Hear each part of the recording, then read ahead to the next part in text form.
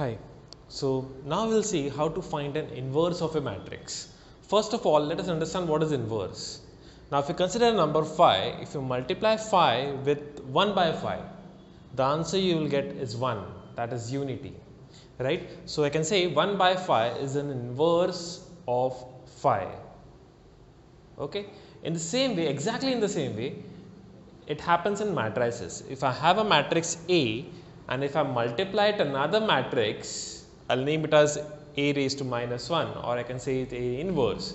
The answer which I get is unity, that is a unit matrix.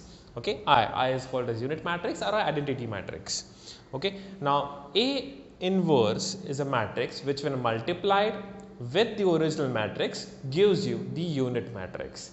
Exactly the same as in the case of numbers, we have to find a matrix in such a way. Now let us see how to find out an inverse of a matrix. Now first of all, you should know how to solve determinants, a 2 by 2 determinant and a 3 by 3 determinant. Once you know this, you can proceed with finding the inverse of a matrix. Okay. Now if I consider this matrix A is a 3 by 3 matrix, we have to find the inverse of a matrix.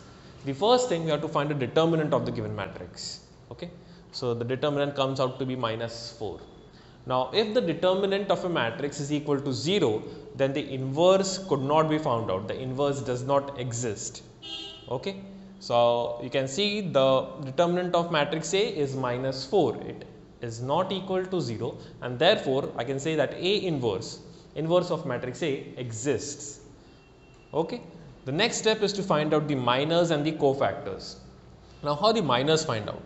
For example, the first minor M11, if you have to find this minor, I have to remove the first row and the first column. You see M11, that indicates it is the first row and the first column. I have to remove the first row and the first column.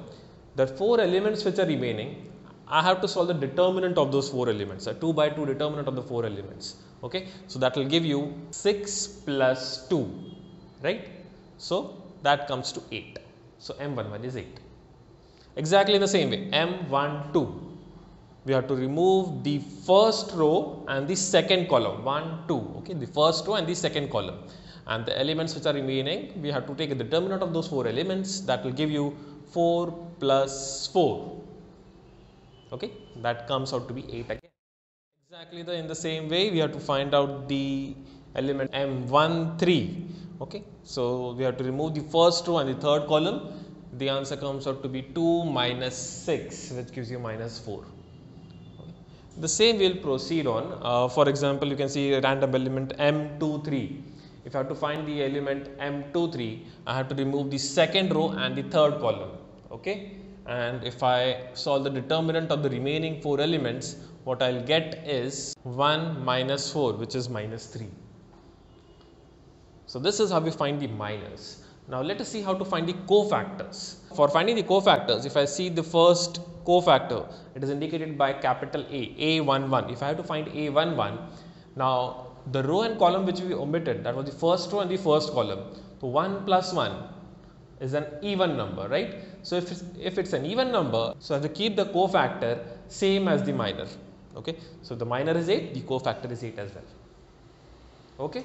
Now if I consider this element M23, right, 2 plus 3 gives you an odd number, that's 5, that's an odd number.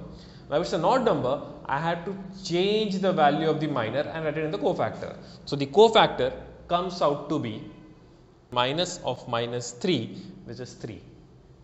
So this is how we find the cofactors. So once I fill in this minors and cofactors, the most of the process is already done. Now we have to find a new matrix which is called as adjoint A, adjoint of matrix A. Okay. So adjoint of A is given by all the cofactors written in the vertical order, right. So the first 3 elements, it is 8, minus 8 and minus 4. So 8 minus 8 minus 4, we have to write it vertically.